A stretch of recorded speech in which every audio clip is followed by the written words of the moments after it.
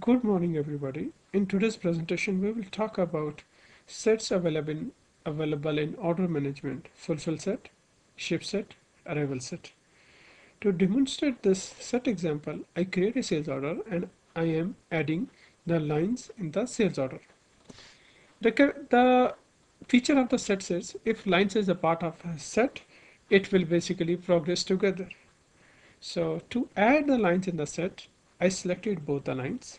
Then I press the right click, and from the drop down menu, I navigate to the sets, add and fulfillment set, and enter the set name F1 and press OK button. And thus system added both the lines in a fulfillment set F1. So now I book the order. So if the lines are part of the fulfillment set, it will fulfill together. In my case, to demonstrate that, I will basically ship confirm the line 1 and then run the workflow background process. So once the workflow background process will run, the line 1.1 should be closed.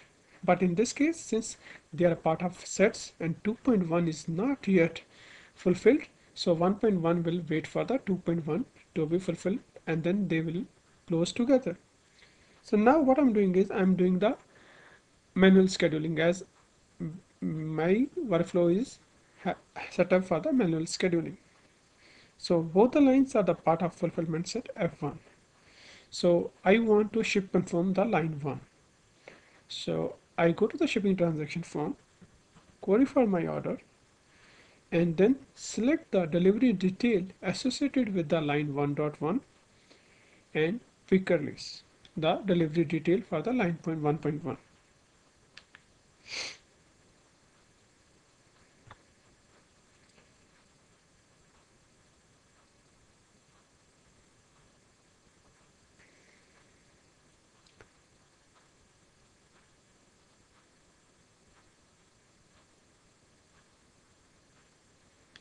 Now the order is pick released, or the delivery detail is pick released, and now I do the ship confirm for the delivery.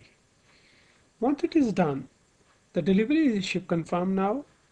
So let's run the workflow background process, because once we do the ship confirm with ITS, the workflow for the line will be at the fulfill line default. So once I run the workflow background process, the workflow should go to the fulfill line activity and then invoicing and then close. But in this case, because they were part of the fulfillment set, the line 1.1 will go and sit at the awaiting fulfillment.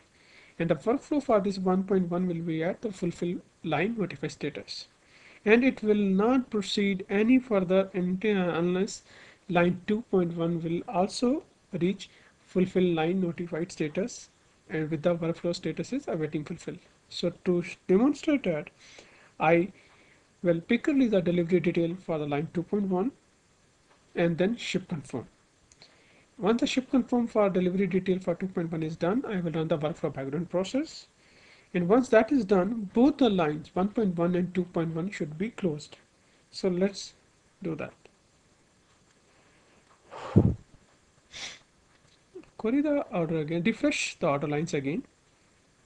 And now as we see, both the lines are closed. Now I'll try to remove one of the closed line from the set, and system will throw error, as system will not allow us to remove any closed line from a set.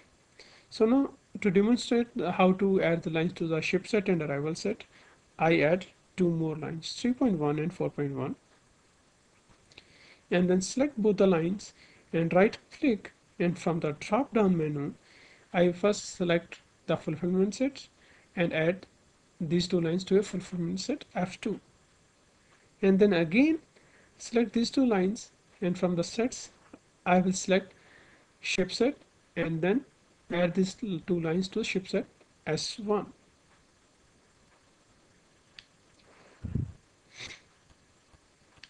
Now these two lines are the part of ship set as well as the fulfill set. Now I try to add these two lines to the arrival set A1, but as we see, system will prompt us a error because the line can be part of ship set or if arrival set, but cannot be part of the both. But a line can be a part of ship set and fulfill set, are arrival set or fulfill set, but not a part of ship set and arrival set together.